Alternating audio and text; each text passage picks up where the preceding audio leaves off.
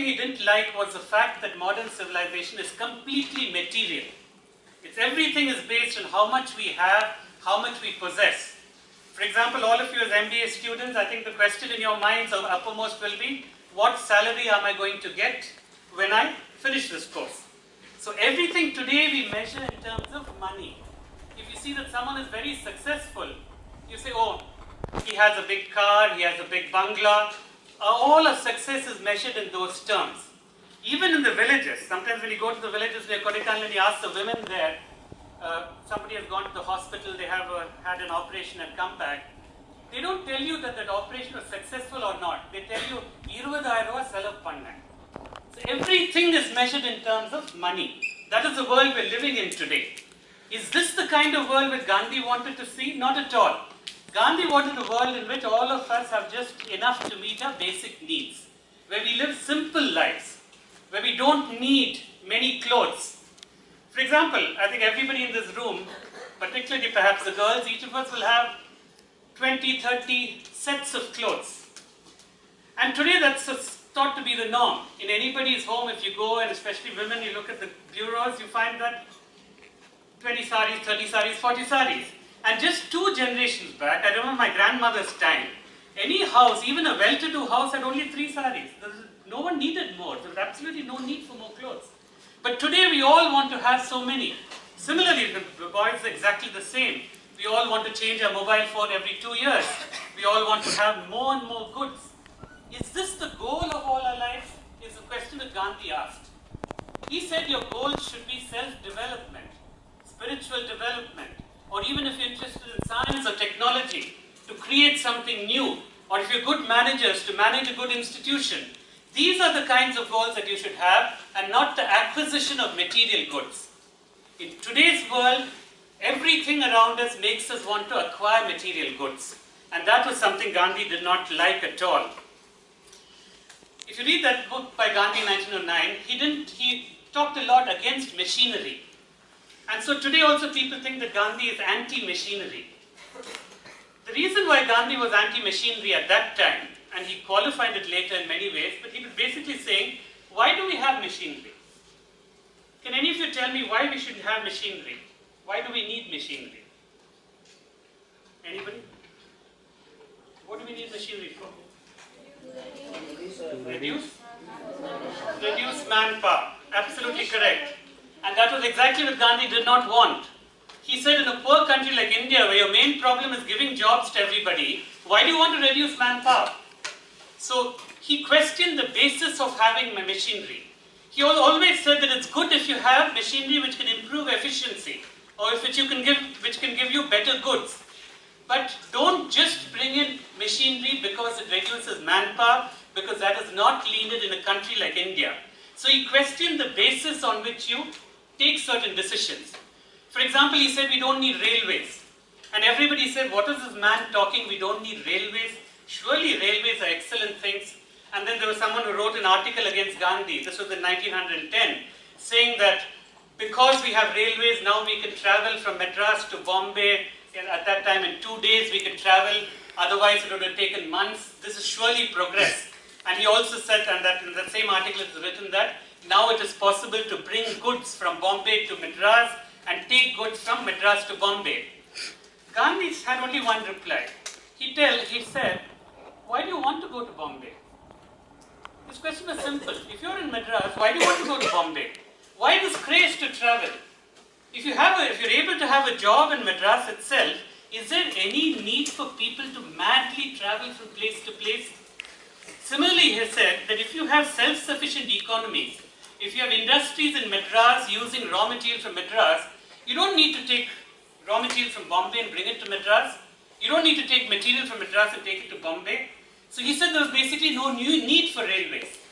Later on, he qualified it to say that the only 2 reasons why you can have railways are if you want to go on a pilgrimage or if you want to go for tourism. Otherwise, he said, why do you need railways? So in everything, Gandhi questioned the basis of things we take for granted today. Similarly, Gandhi was against lawyers. Why was he against lawyers? He himself was a lawyer for that matter, and the entire leadership of the Congress were lawyers. Yet he said, no, the lawyers are there because lawyers have a vested interest in a problem. In any village, if you go, if someone has a problem with the neighbor, let's say over construction of some wall, today what happens? One will file a case against the other and go to the police station, file an FIR or something, and the police stations are all corrupt, so you give some money to make them file an FIR, then the other person goes and gives more money, then a case is filed finally, and it goes on for 10 years, and finally both families are ruined because of the case. Gandhi said, why don't you do it the way we used to do it in the old days? Call a small council of elders, panchayat leaders, the elders of the community, make them sit together under the banyan tree in front of the temple and ask them to say who is right and who is wrong. Normally in a village, everybody knows who is right and who is wrong.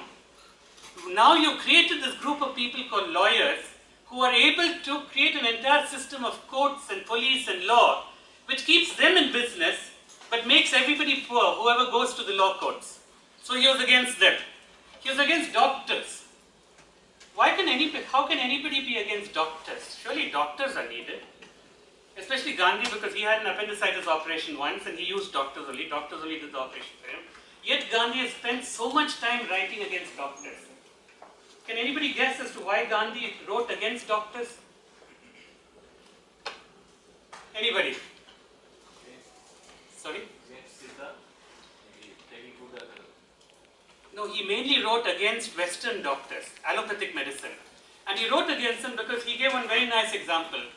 He said that I go to a party, I overeat, lots I overeat. Next day I'm very sick, so I go to the doctor.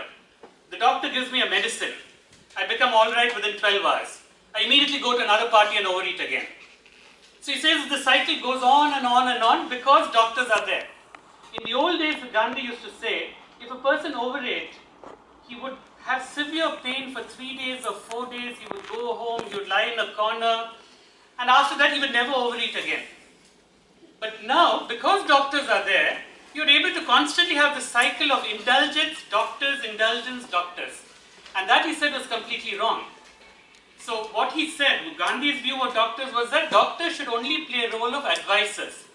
They should check everything about you and give you advice on what is the best way to live, what suits you, what doesn't suit you. They should not perform any treatment on you. They should not give you any medicines. But as I said later, Gandhi himself, Gandhi took these positions to make people think. Overall, he said, yes, for certain kinds of things like fractures or appendicitis, you do need doctors. Now, what is it that we can learn from Gandhi? So these are all the things he was against. But there are lots of things that Gandhi said was for, which I think we can learn a lot from. And let me look at some of the things that we can learn from. Firstly, his work ethic. We think that if you're going to be managers, you will need to work very hard. Or if you're going to be IAS officers also, you'll have to work very hard. Gandhi was one person who every day used to begin his work day at 3:45 in the morning. Even on the last day when he was killed in Delhi, he was awake at 3:45 in the morning. And from 3:45 in the morning, he'd begin working.